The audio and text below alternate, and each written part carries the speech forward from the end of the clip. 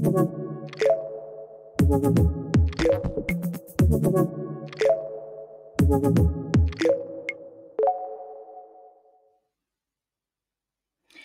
ora, I'm Dr. Siouxsie Wiles, and welcome to COVID Chat, the chat where we talk science about COVID-19 and answer your questions. Before I introduce Damien, first an apology. It's Formal Friday and I forgot, and here I am in my t-shirt, but wait until you see Damien. Introducing Damien from the Aotearoa Science Agency. Hello, Susie. Hi. Ben has decided, Ben, who runs things in the background for us, has decided that I suit black and white today, apparently, to make me look more like a lounge singer, which is nice. This Formal Friday goes out to the inimitable Hilary Barry, who's, I think, basically came up with this concept for New Zealand and has been really championing it every Friday and is looking stunning in her own tuxedo today. Thanks everyone for joining us on this Friday show. The last Friday, we hope, in level 4 ever, we hope. And as usual, your questions, we've got heaps of your questions, but we welcome more. nzcovid@gmail.com is where you can reach us. We will be answering those in a few minutes. First of all, we're going to be taking a big look at COVID-19 and how it affects children. But first of all, Susie's got today's figures. Susie.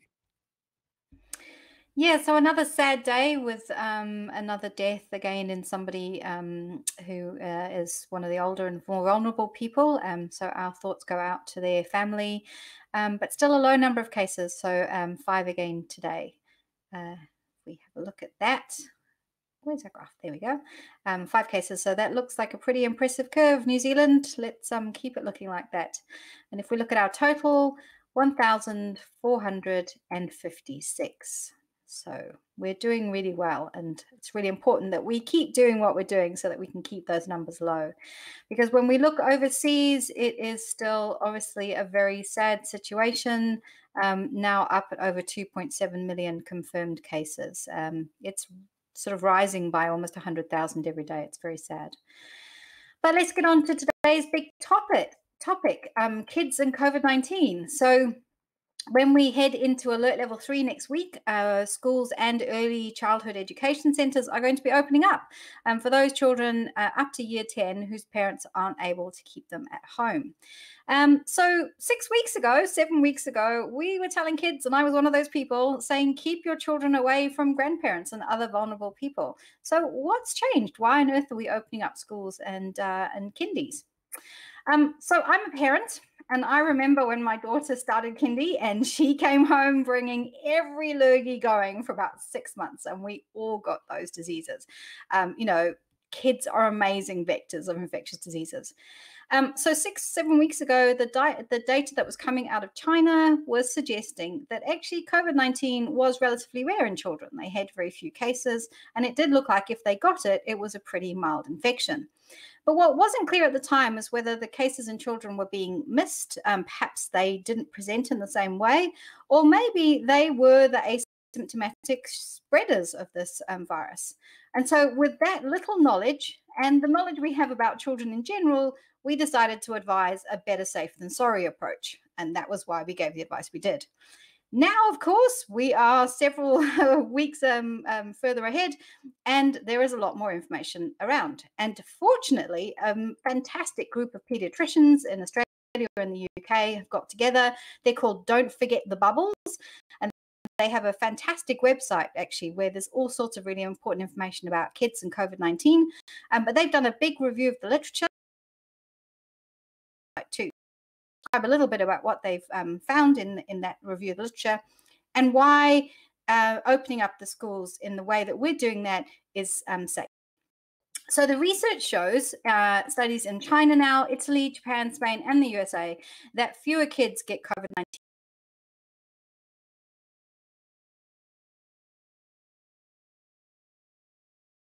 Have made up about 8%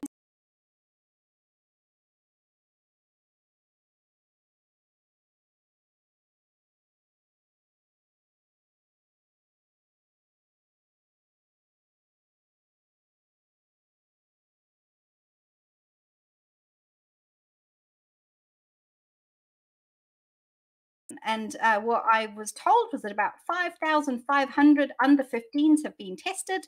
They've been swabbed for COVID-19, have tested positive. So again, relative to the number of tests done and the positivity rate in children, they're much less likely to be positive. But we have had some cases here in children and overseas. So what happens to those? So the studies show that children on the whole seem to get a mild infection. There have been some children around the world who have died. It's a very small number at the moment. So it looks like actually having a bad time from COVID-19 is relatively rare for children. And even if they have underlying health,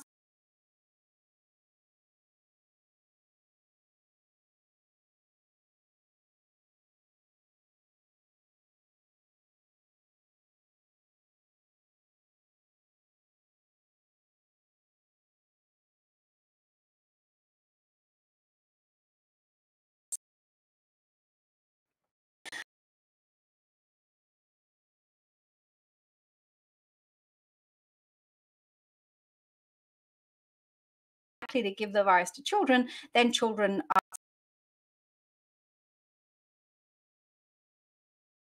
beasties that they are.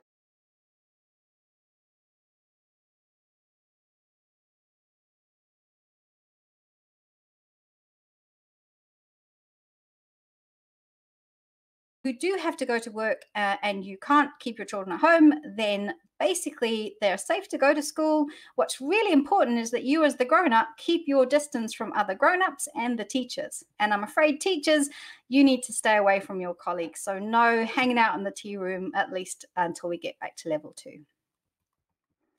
So with that, let's bring back Damien to answer some, well, we'll ask your questions. I did actually see a question somewhere else, Siouxsie, that would say, well, since my kids are going back to school, does that mean my bubble is now the bubble of all their class? I think everyone was hoping that they could all have a parents get together and, since they're all sending their kids together as this common element, but that's very much not the case, as you say.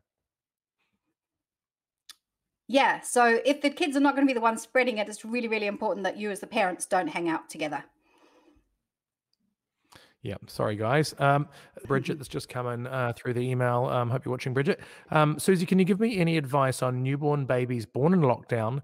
When should I isolate my new baby until? Is it safe to send my toddler to play center at level 2, or could he bring it back to our baby? Is it safe for me and the baby to go out at level 2 or level 1? So again, having looked at the literature, there's been some studies publishing what's happened to newborns, again, relatively unscathed, so it does seem to be not too bad. Remember, newborns are vulnerable to other things. So I would say in this instance, treat your newborn as you would be with other infections. So it's safe for you to go out, but don't let other people come near your baby or touch your baby, any of those kinds of things. As for the toddlers, again, because they don't appear to be the big vectors of diseases, if your child would be going to school normally, then that would be okay. But remember, kids are supposed to be at home if you can be at home. So if you're home with a newborn, then keep your child with you too, because that reduces the number of children that actually do have to be at school. Yeah, and don't let any nice old ladies pick up and try and kiss or cuddle your newborn baby in any event, right? That's as they are wont to do from time to time. Definitely not. Adrian has the question. I woke up this morning with the question, does COVID-19 have a smell? He asked Google, and it seems if it does, it would be too small to detect. But could it be a smell that's trained for dogs to smell, or beagles? Anything useful there? Yeah, so this is a super interesting question, and actually, thank you. Adrian actually linked to a paper that was some dogs that were trained to see whether they could detect cells that had been infected with a couple of different kinds of viruses. And it turns out that the cells had made what we call volatile compounds, so compounds that end up in the air. And the dogs were able to detect these compounds compared to cells that weren't infected. So the question is, would this work in an infection? So it's not a crazy idea. And actually, there's been a group in New Zealand who several years ago proposed using this to try and diagnose tuberculosis. So that's a lung infection. And it was based on the fact that actually when the bacteria, so there's a bacterial infection, when the bacteria grow, they might also produce some of these volatile compounds. And so what they did was they grew the bacteria in the lab, and then they sampled the air that was grown, in the flasks, and then showed that actually it did make some volatile compounds that that a machine could measure. When this got moved to human trials, it turned out that actually you couldn't. There was the same kinds of compounds that are made by people who are smokers, so you could tell whether somebody was a smoker or had TB, but you couldn't really, couldn't distinguish between the two. So it's a really interesting idea, because it would be amazing to have like a little breathalyzer machine that people could breathe into, and that would detect these compounds. So I hadn't seen it mentioned before that perhaps it's actually also the cells, maybe damage that's done to them or something that could also be detected. The question would be whether it's specific to the virus or the disease that's trying to be detected. But it's a really neat idea. We obviously have some good tests, so it's not something that's going to be pursued now. But an interesting area of research, I think, for the future. Mike's got a question. It was quite a long question. We've shortened it down, quite sciencey, but effectively for the viewers out there, what he wants to know is about the state of understanding of the virus's persistence on surfaces. How do we really know how long? We've discussed this in part before, but do we know how long a viable virus survives rather than just the traces of the virus? Yeah, so another great question, because a lot of the studies that have been done have looked at sort of detecting the genetic material of the virus, and you don't need much. So it can either be an intact virus that's capable of infecting a cell, or it could just be a bit of debris, a bit of broken up virus that is detected. And so in order to know whether it's really viable, what you have to do is do those experiments and then take the bits of a virus and then try and infect them, use them to infect another cell. So is there still viable virus there? And so what we know from, I haven't really seen any advances on the studies that were published about a month or so ago, maybe, that showed that the virus was viable for up to 4 hours on copper, 24 hours on cardboard, and 2 to 3 days on metal and glass. So I haven't seen any more advance from that. What the other studies that I have seen have basically not proven anything beyond just being able to pick up some of the material of the virus. So yeah, no advances on that. Faye has a question. According to a Stuff story, it's unclear how much of the virus you would need to inhale to get sick. But researchers from America's National Institute of Allergy and Infectious Diseases and elsewhere found it was remarkably resilient in the air when aerosolized into smaller particles compared to with SARS and MERS. What do you think? Yeah, so again, the study that I also just talked about, they also took the virus and popped it into a machine that makes it airborne, so it aerosolizes it.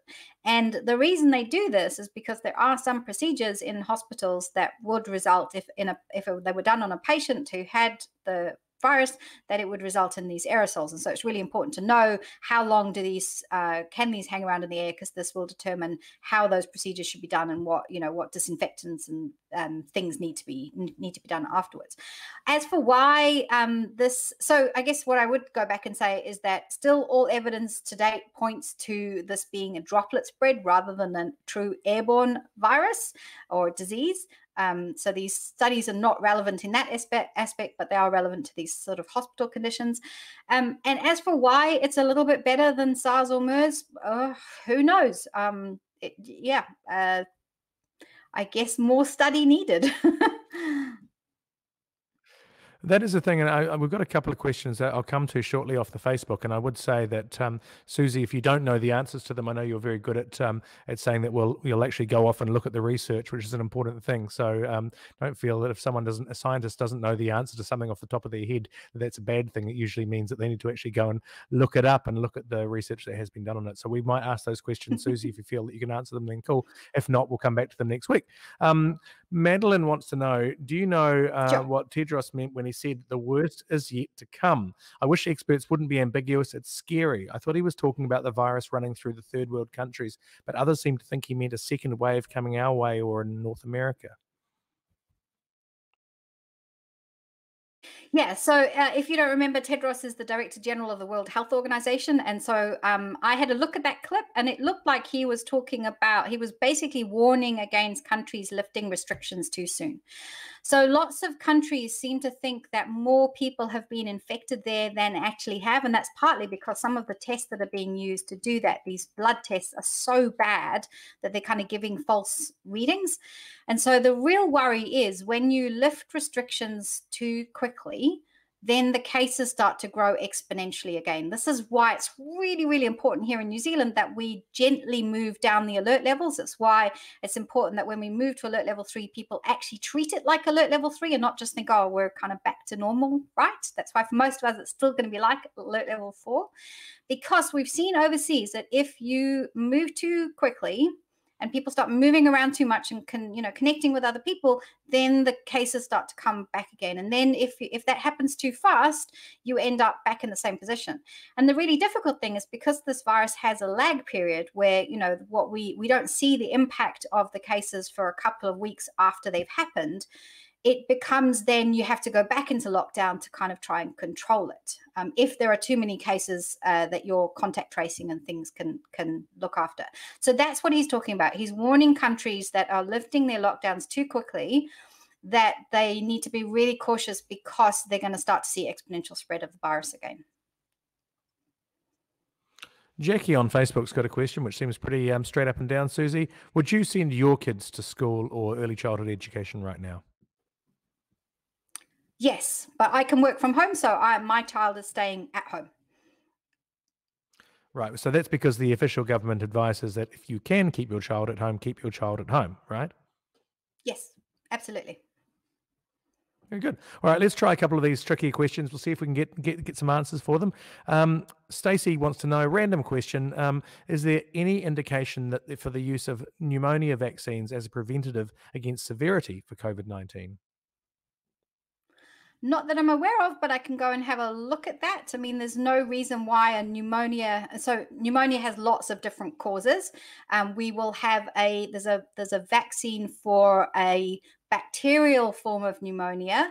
And so there would be no reason why that vaccine would protect against COVID-19.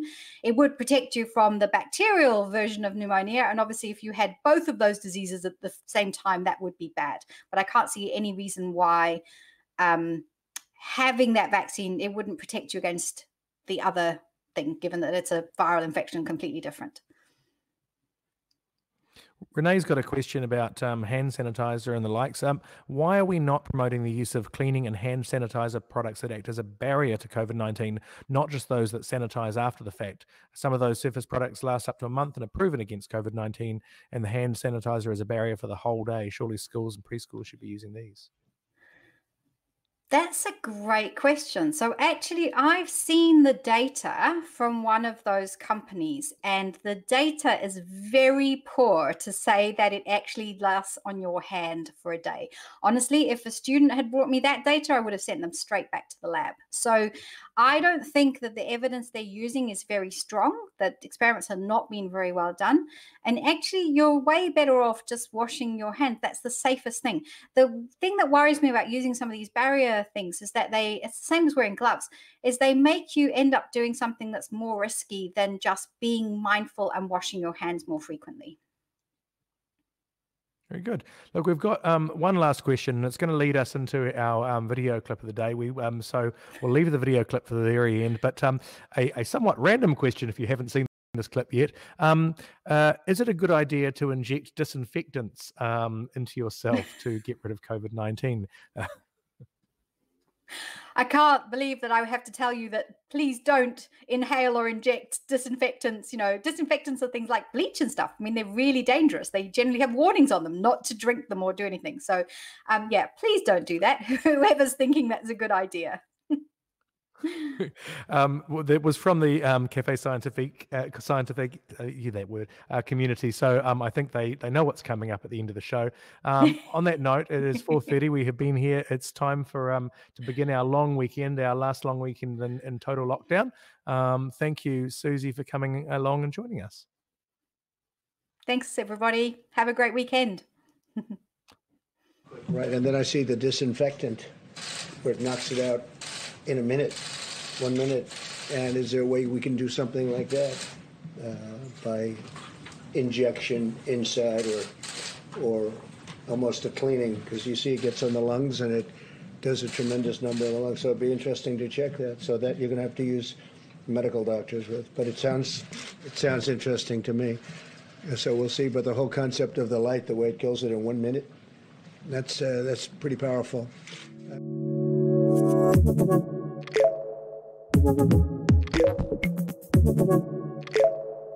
Thank you.